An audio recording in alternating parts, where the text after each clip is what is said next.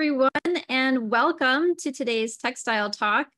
My name is Lucy Shaken. I'm SAQA's Communications Coordinator and your Textile Talks organizer.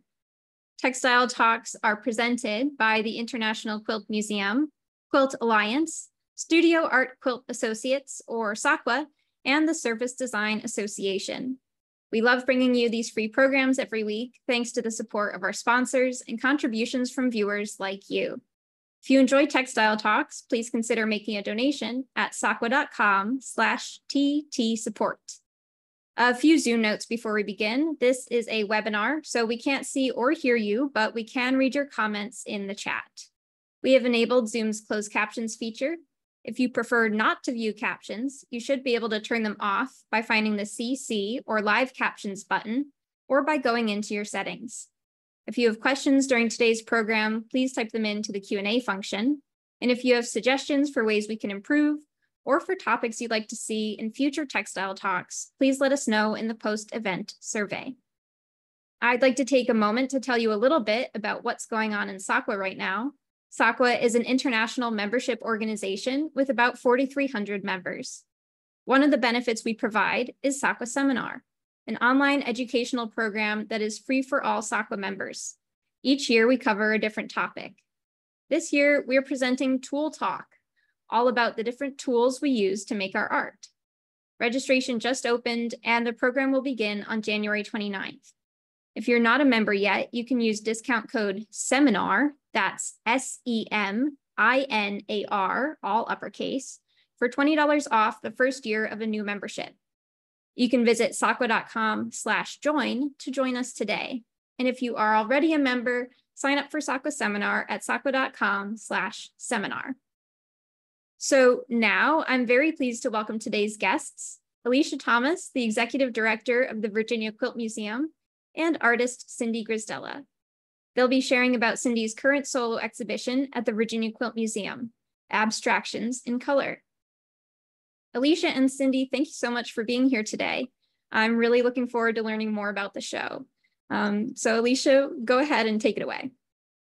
Thank you so much, Lucy, and thank you to SAQA and everyone else with Textile Talks for having us here today. So I'm going to share my screen.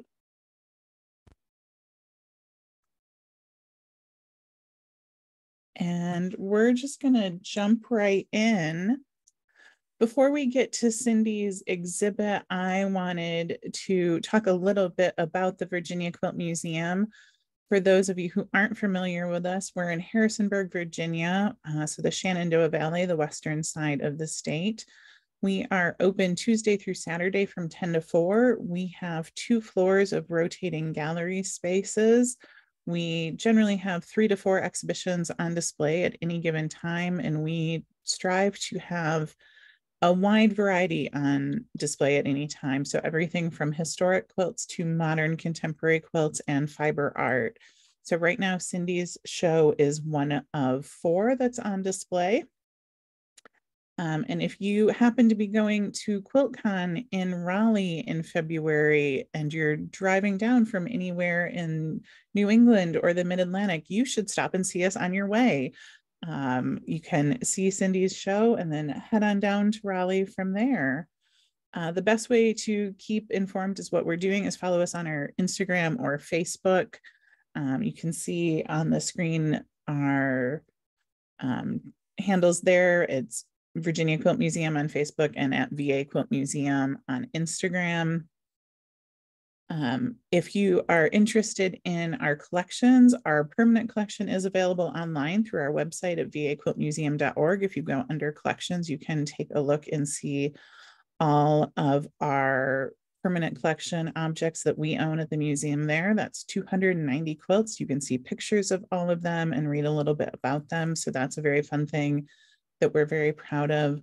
We do also do some programs and events. We have a great Meet the Artist Day coming up on March 16th, which Cindy will be at, along with Wen Redmond and also a local group of weavers who have a show here at the museum. So we'll put a link to that in the chat where you can see some more information and register for that if you're interested.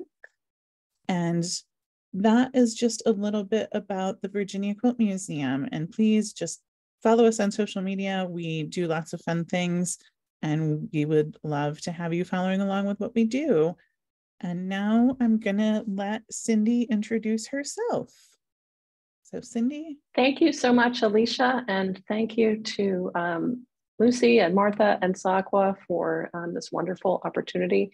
I'm Cindy Grisdela. I'm an artist, a teacher, and an author of 2 books on improvisational quilting. I live now in Reston, Virginia, and my specialties, I guess, are improvisational design and piecing, and a fearless use of color. So I hope that we'll be able to talk about that a little bit. Thank you all so much for joining us. Great, thank you, Cindy. We're gonna start with a video, a little walkthrough of Cindy's show. And then Cindy and I are gonna have a conversation about her exhibit and her quilting journey and all of the fun things she's doing. So.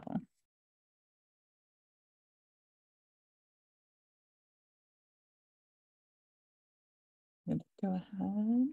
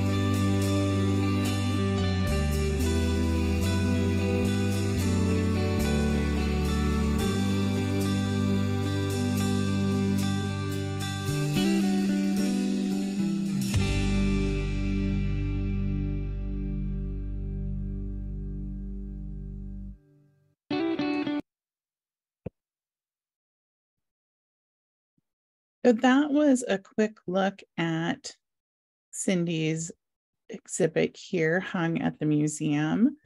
And now we're just gonna dive into talking about Cindy's quilting journey. And this is one of the pieces featured in the exhibit. And Cindy, why don't you start by just talking a little bit about when you started quilting and how you transitioned from doing very traditional quilting to the more improv and modern quilting that you're doing now?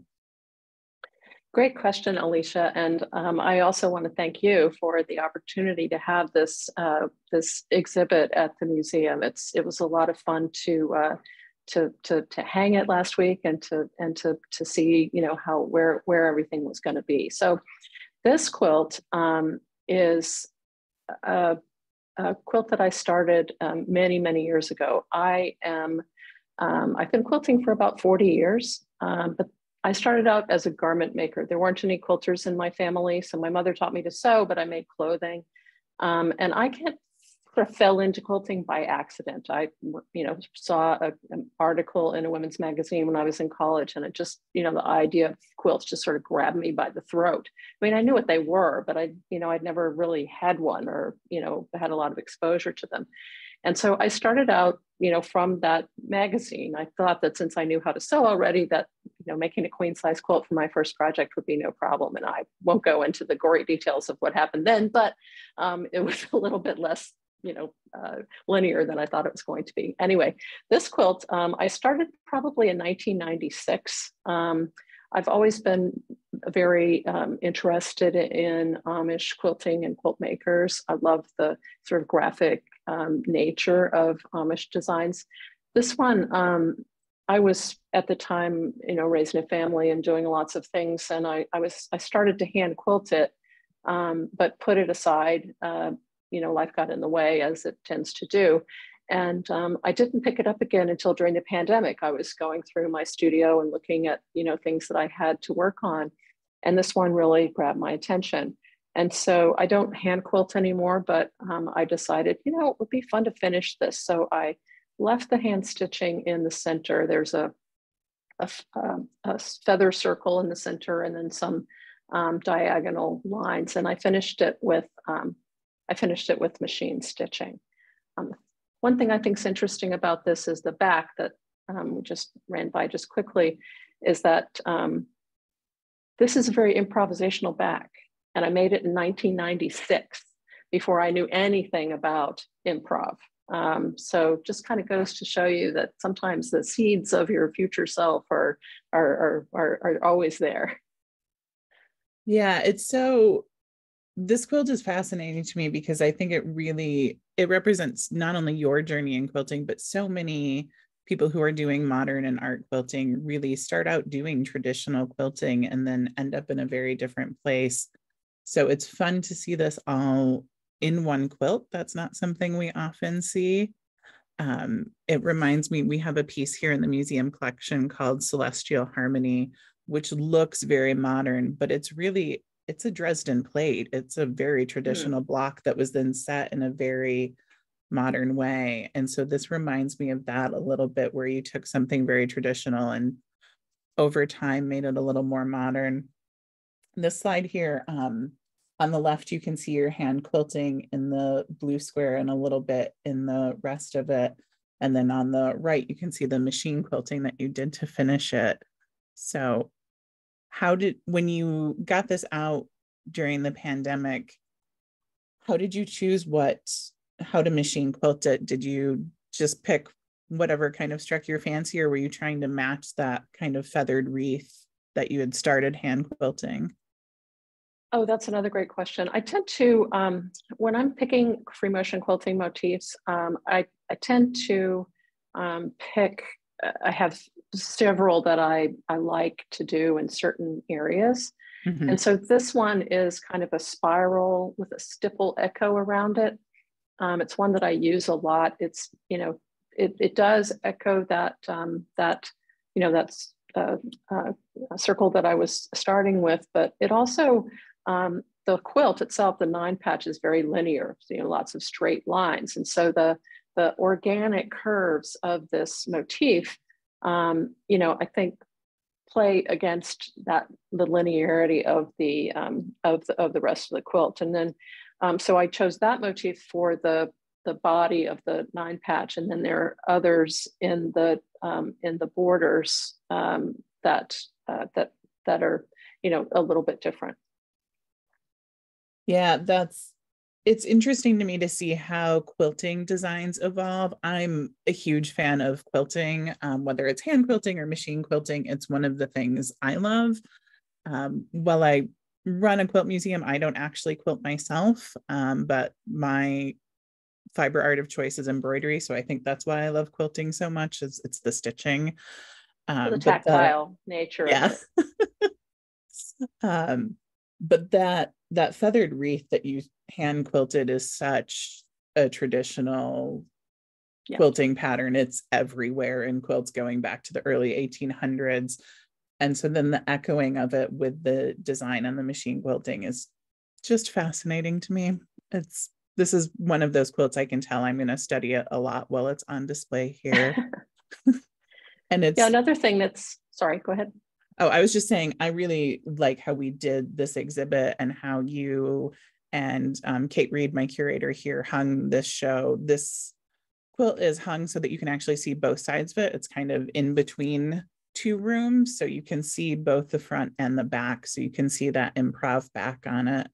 And your show's only been open for 2 days, and yesterday it rained buckets here, so we didn't have many visitors, but all the people we've had have really enjoyed being able to see both sides of this one. Wonderful, wonderful.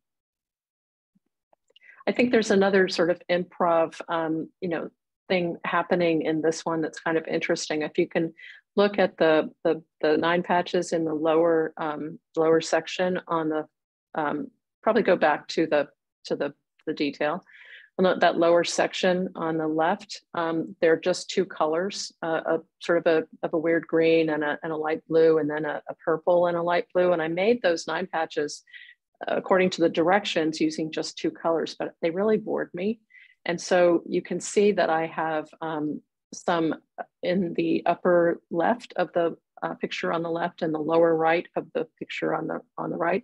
I have some 9 patches that I made just out of whatever was left over. And those are the ones that I love. Yeah, that's one of those things I had not noticed yet. And it's one of the things that I'm always really grateful for, is that I get to spend so much time with these quilts that I can notice these things. We do have one question that maybe we should talk about now while we're at this piece. But Jill was asking if you could talk a little bit about your decision to move away from hand quilting to machine quilting and why you did that. Sure. I think a lot of quilters run into this, although not everyone. So I loved hand quilting, but I kept lists of quilts that I wanted to make. And my list kept getting longer and longer and longer. And I realized that I would never have enough time to finish all the quilts that I wanted to make if I hand quilted them all. And so it took me years to make peace with using the sewing machine to create the stitches. And some of the audience may remember back in the day in the late 90s, early 2000s, in the quilt shows, there was a lot of sort of push back about using a machine to make the stitches. And I was worried, as many of my students are worried, that I would ruin a quilt that I had spent a long time piecing, because the piecing process is very important to me by what I considered inadequate machine quilting. So I went to I took a couple of classes, and I really didn't stick. It was hard for me. And I think that's important for people to realize, because I do a lot of free motion stitching now, but it took a little while for me to get there. And, there's a couple of stories that I tell. One is that I was taking a class unrelated to free motion quilting with Ami Sims from Flint, Michigan, she's retired now, but she's an incredibly funny, generous teacher. And she talked about machine stitching sort of as an aside at the end of this class. And she said something that really stuck with me. And it was, nobody knows what you meant to do. So if you're stitching along and on your machine, and you get a little wobble or your pebbles are more oval than round, just do it again so it looks like you meant it. And that was incredibly freeing to me, that I didn't have to worry about every single stitch. The thing that's important about free motion stitching is the texture that you create. I can guarantee you there's some bobbles in that image that you're showing on the right, but you can't see them, and I'm not going to point them out. Yeah, don't point out your own mistakes. There's no need to do that. But it's a great texture, so so it's best to do what my mother used to always say when I was practicing piano as a child. If you make a mistake, just keep going. Nobody will ever know. Yep.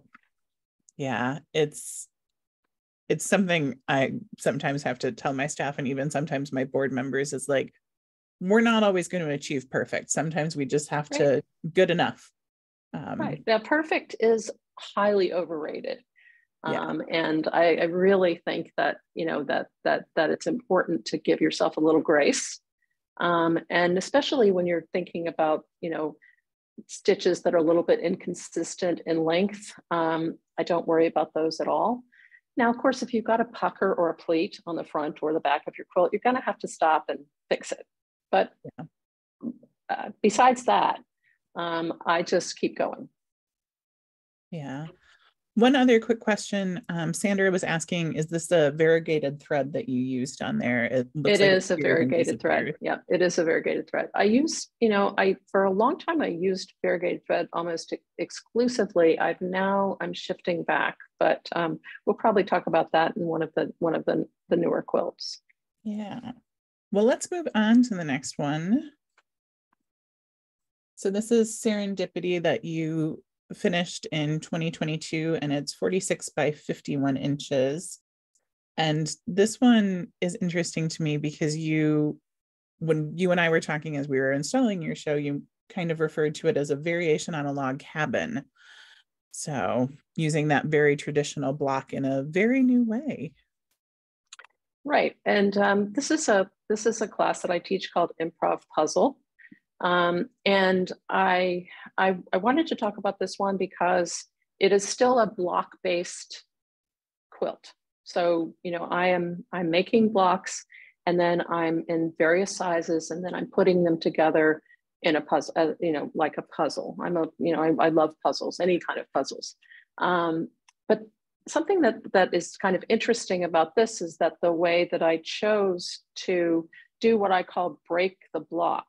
So in the upper left corner, for example, that block that you see that's got the 3 little black arms on it, that's a block, but because it's set with white, it has white background and it's set with white next to it, you don't see the block itself. You see, this little shape.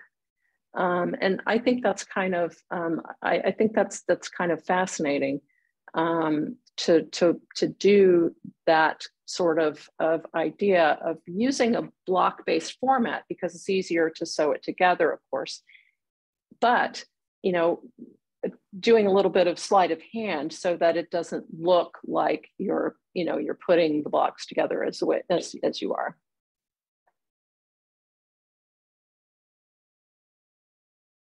Yeah, and there was just a question for some close-ups of this, and we have a couple of close-ups on the next slide.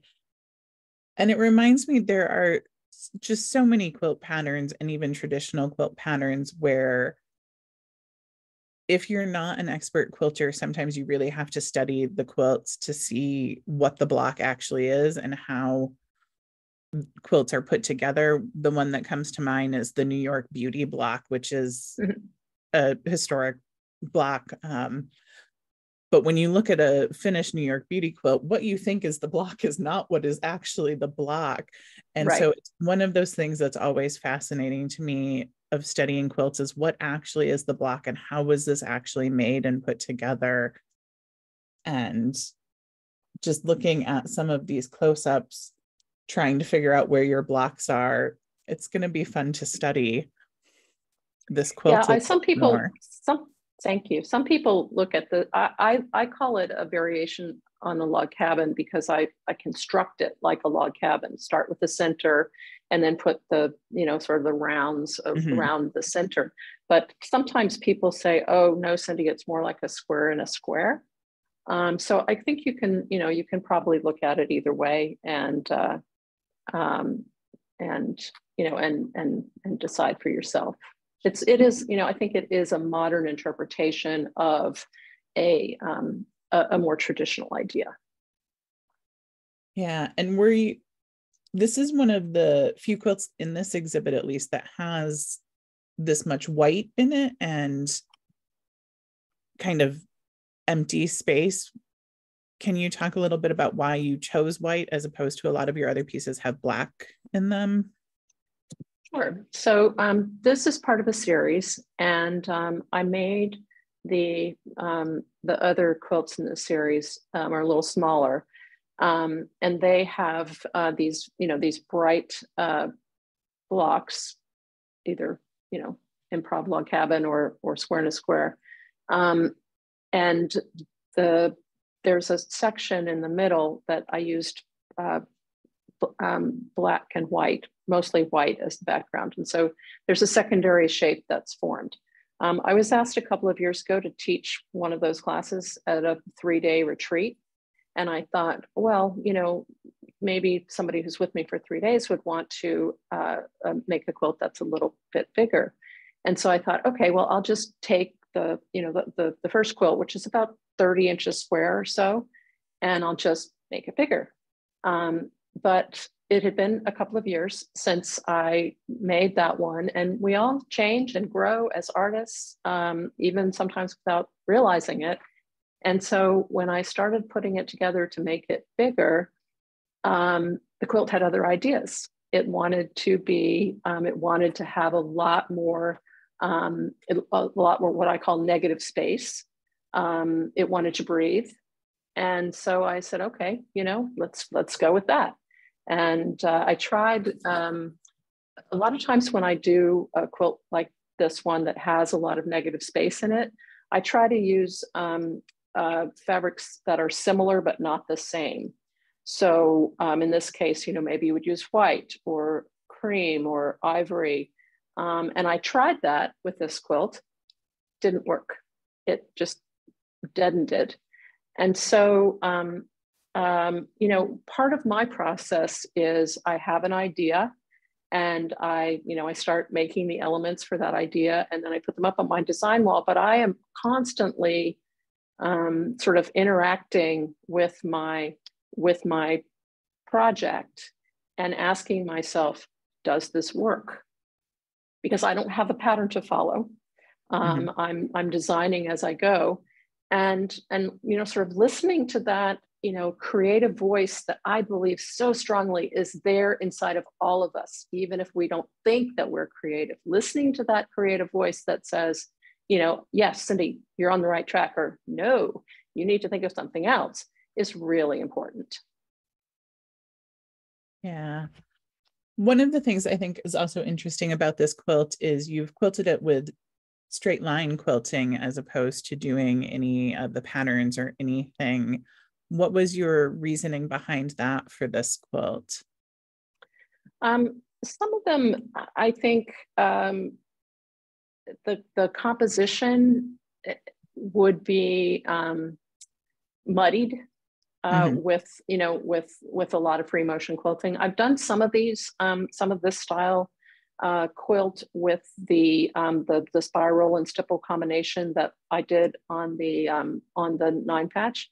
But this one, I wanted it to feel very modern and be a little more stark, and so I decided that the straight lines would be better. But you'll notice in the close-up on the left, my straight lines are, I do them with a walking foot on a regular sewing machine, but they're not spaced in a regular way. They're spaced very irregularly because I like that gives a little more texture to, to the piece than if they were, just a ½ inch apart. To me, that's a little bit, that's a little more interesting to have them with the irregular spacing.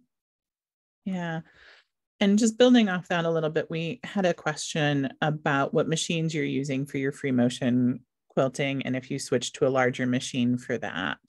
And since you brought it up, let's talk about it now. Sure. So for many, many, many years, I did all my quilting on a domestic Bernina sewing machine. And I did my piecing and my free motion quilting, even big quilts I quilted on that machine. But right before the pandemic, I guess, I was pushing myself, which we'll see in some of the other quilts, I was pushing myself to make bigger pieces. And it was just, I just needed a bigger machine. So I invested in the Bernina Q20, which is a sit-down machine with a 20-inch throat area. So it makes it a little easier to do the larger quilts. But I don't know how to use rulers, and I'm not very, it's hard to do straight lines on that machine. So for these quilts that have the straight line stitching, I go back to my domestic Bernina and a walking foot. Even if they're big, like this one's not huge, but it's fairly big. Yeah, that's a pretty decent size quilt to be working on a domestic machine. Yeah. Yeah.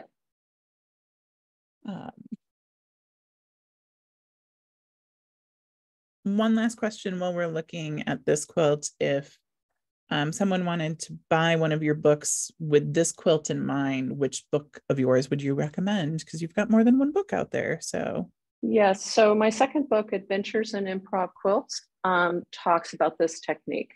Not this quilt specifically, because that one was made, this was made after the book was released in 2021, but it talks about this technique.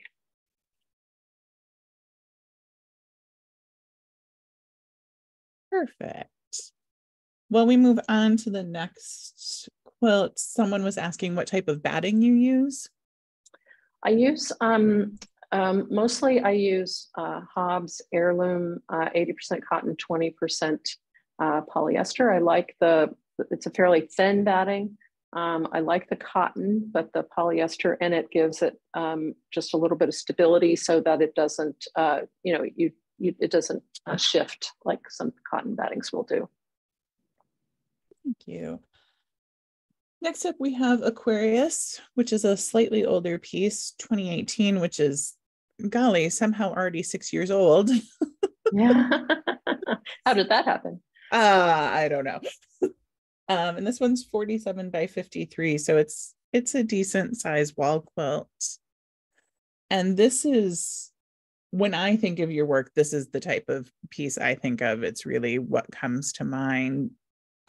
So clearly you've been making these types of quilts for a while. When did you start making things that would kind of look like this, and what drew you to that, Cindy? Well, I was making block-based quilts, and I had released my first book, Artful Improv, in 2016. But I come from, I have a degree in art history. So I come from sort of an art background. I took a lot of drawing, painting classes. Growing up, I was very fortunate that my parents were supportive of my interest in art, and I ended up majoring in art history. And so I'm always, trying to push myself. And in 2017, I started studying with Nancy Crow at her barn in Baltimore, Ohio. And I went there because I wanted to learn how to make work that was more like art than quilts. I don't have anything against quilts. I love them. I will always love them, but I wanted to push myself. And so this quilt is one of those that came out of my studies with Nancy. This is not one that I did under her supervision. And you can see there's no block here.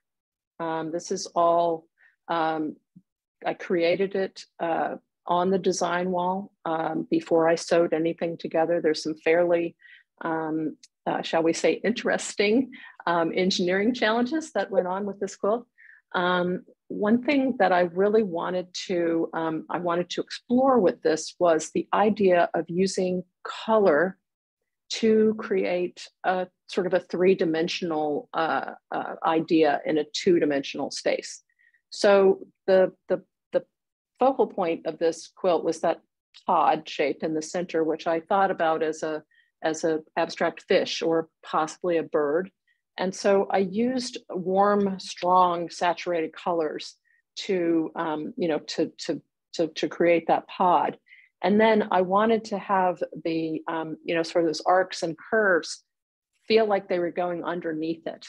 And so I used cool colors, the blues, the purples, and the greens to make that happen. And I think looking, it's maybe a little bit easier to see it in person, but certainly the photo also just kind of shows that those warm colors in the pod come forward and the cooler colors stay back. So it feels like, there's more than two dimensions that I'm working with. That's great. We had a question about how you choose your color palettes, and if you just want to talk a little bit about how you use color and that, I think it would be great to talk about that now.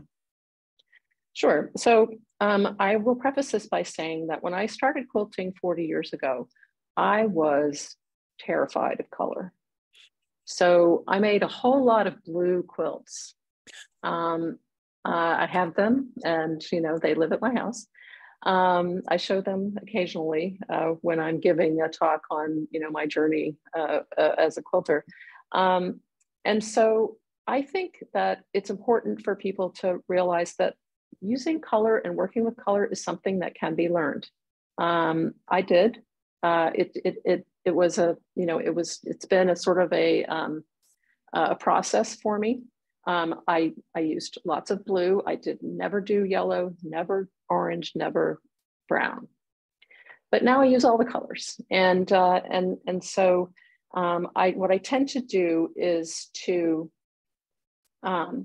start out with a first decision I make is what sort of a feeling do I want for the quilt? Do I want a warm, active, energetic quilt? Do I want a cooler, more calm quilt? In this quilt, I opted for a little of both. And then I pull my fabrics, 8 to 12 fabrics, that speak to that idea, and then I audition them. And because you'd be surprised how colors can be very similar and one be exactly right and one be not so much. I started about 20 years ago. I started using mostly solid fabrics in my quilts, the 9-patch notwithstanding, because I really like the graphic, strong nature of the solid colors. Not that I don't, love prints as well, but for my work now, it's just really important to be able to make that color statement. That's great. And as we were hanging your exhibit, I was laughing and saying, even the backs of your quilts are so pretty, because the backs of your quilts are often your prints.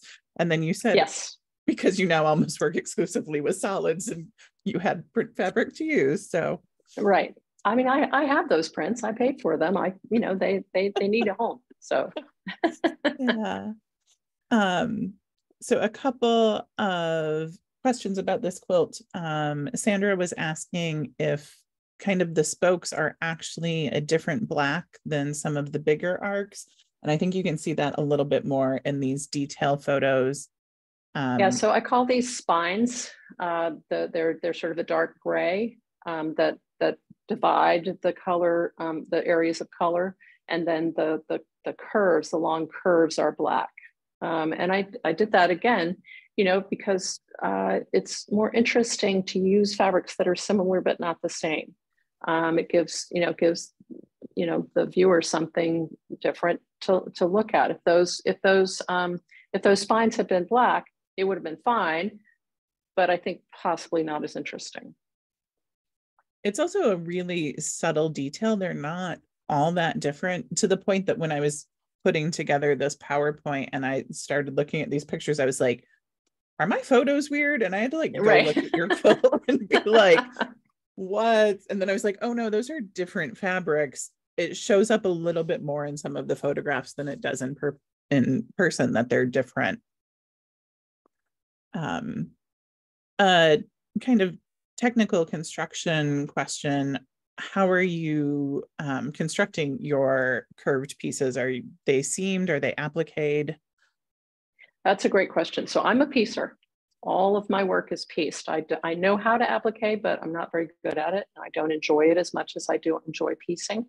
And so those long black curves in particular were cut freehand out of one piece of fabric.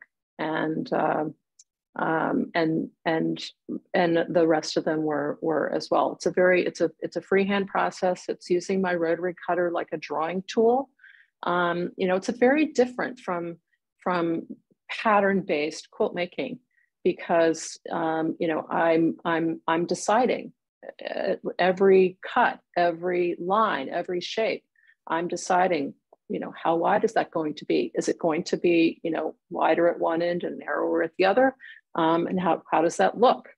It's a really, for me, just a really exciting process. That's great.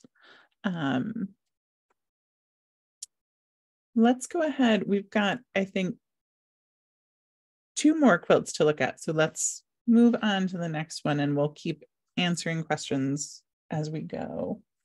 So this is balancing. It's one of the smaller pieces in the show. It's 20 by 20 inches and you just made it this year.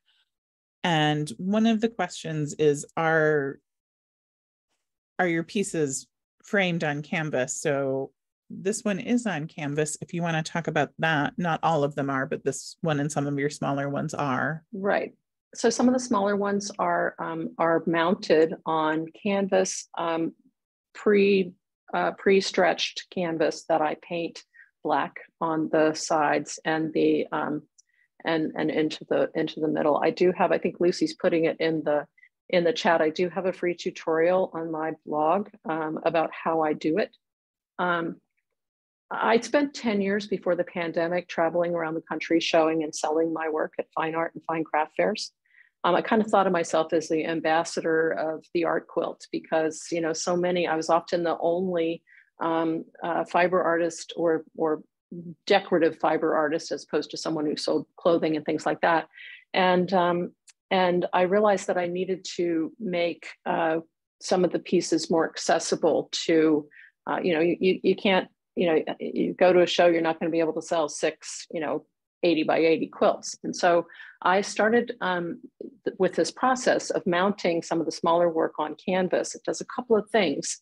One, it kind of elevates the piece and makes it clear that it's art. It makes it clear that, there's a wire on the back, you just hang it on the wall like a painting. It also kept people from, especially people who are not familiar with quilting or not familiar with quilting as an art form, from asking me, Cindy, why are you putting a pot holder on the wall if you don't have that canvas? So, so it's a really nice way to, to present smaller pieces. And one thing that I will say is that if you want to exhibit your work, enter it into competitions, which I encourage everyone to do. It's a really wonderful thing. Many quilt shows will not accept this type of presentation, but many art shows will. And you just have to ask, if it's an art show, do they accept fiber or multimedia pieces? And so the quilts are, I finished the quilts, stitched them, batting, backing, put all the stitches on the front. Then there's a 4th layer that encloses the edges, and then I adhere the piece to the canvas with a product called gel medium. that that my multimedia artist painting friends recommended to me because it doesn't harm the quilt. It's a fascinating process. After you and I talked, while we were installing your show, I went and looked at your website to see, and if you're at all interested, I highly recommend checking out Cindy's website and seeing how she does it. I did also like the point you made about putting quilts on canvas makes them more accessible to people as art and makes people think about them as art. That's one thing Susan Lapham and I talked about last summer. Right. She mounts some of hers on canvas. She does it a very different way than you do. Right. But in talking with her, I said, why did you start doing this? And she said, it's because then people think of it as art and then they buy it as art. Right, exactly. And there's lots of different ways to do it. Susan does it completely differently, wrapping the quilt itself around the canvas. And if you Google, mounting quilts to canvas, you will find all kinds of different ways to do it. This is the way that works best for me. And so, so if you're interested at all, take a look. Yeah. A couple of questions about fabric. What type of fabric you're using? Is it hand dyed or are you using commercials? Do you have a favorite black fabric? Yes. So I am sort of, omnivorous when it comes to fabric. I use the fabric that has a color that I want. I do use, perhaps surprisingly, a lot of Kona cotton. The reason why is because it comes in so many different colors. I love hand-dyed fabrics, but that is not a skill that I have. And so often I do buy hand-dyed fabrics from other people who are much better at it than I am. I use Bella solids. I use some oak shot cottons that are, shot cottons that are the warp and the weft are different, slightly different colors. Those are fun. In this one, you can see it a little bit better in the negative space behind these shapes, which this is a new series. The fabrics behind the negative space are different colors. They're a little brown or gray or black. I don't really have a favorite black, but I think that most of these are Kona black. So these big saucer shapes are something that I'm exploring now. I have one of these quilts, a bigger one, is traveling with the SAQA minimalism show, which I'm very excited about. And the other one was accepted to Quilt National last year. So that was very exciting. And, again, with this idea that I'm always kind of pushing myself, using these big shapes instead of the little tiny piecing that I'm known for and love is a push, is a stretch for me. But stretching is important. And I also want to just really quickly credit Paula Kovarek, who has a wonderful book out on free motion stitching. This motif is a riff on her fence posts. So it's not original to me, but it's my interpretation of that. That's great. I do have to tell you that when I was looking at these photos, they reminded me a little bit of Pac-Man. Yeah, yeah. And I was delighted by that. I was like, I'm in my head, this is probably going to be the Pac-Man quilt now. Yeah, well, they're very fun to stitch, and they cover the space in a very interesting way and relatively quickly once you get the hang of it. Yeah, they're fascinating. We've got one more quilt to cover in just about 5 minutes left in our time. So this one is Beetlejuice, and it is a brand new quilt. I think you finished it last week. I did. I finished it the day before I drove down the quilts down to the museum. It was really touch and go there. There's there's nothing like a deadline to get work done sometimes. That's right. That's right. This one, it's one of your bigger pieces. It's 58 by 61 inches. And a question that came in that maybe we can talk about with this quilt is do the names of your quilts have any special meanings, or do you finish a quilt and then name it, or do you start off with a name that helps inspire it maybe?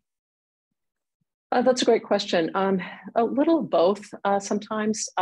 This one, I don't know, it was just the colors that just made me, and a little bit of the shapes, it just made me think of the movie Beetlejuice. And I like naming my quilts. You know, I don't want to, you know, have it be, you know, improv number 75. Sometimes it's easy, sometimes it's hard. Sometimes the names come to me easily. Sometimes I have a piece that I'm working on and I'll put the top out on Instagram and ask my followers, what do you think this one should be called? And I have a quilt. I have a quilt called Picasso's Chickens that the name came from that process. So it's fun to, you know, to kind of interact as, you know, with the whole process. Yeah, I'm not great at naming things, so I would just constantly be throwing stuff out to my social media followers. I'd be like, just name all of my quilts. Yeah. So this one, yeah, sorry. Oh, I was just going to say, it's a fun way to interact on social media as well. It is. It is. You know, this one is, again, one that there is no block here.